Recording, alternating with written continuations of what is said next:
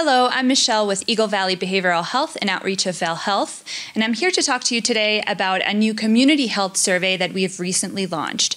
This survey, we do it approximately every 2 years, and it is an instrumental tool in helping us understand sort of what's going well and what's not going so well within the landscape of behavioral health in our community. This survey helps inform our efforts, and it helps guide our programming to make sure that we are being responsive to your needs. And it also, because it hasn't been done in 2 years, it helps us understand sort of how things have morphed and changed since the start of the pandemic. So we ask you to please take a few minutes of your time to complete the survey. By doing this, you are helping us create a better Eagle County for everybody to live, work, play, and stay healthy. Thank you so much.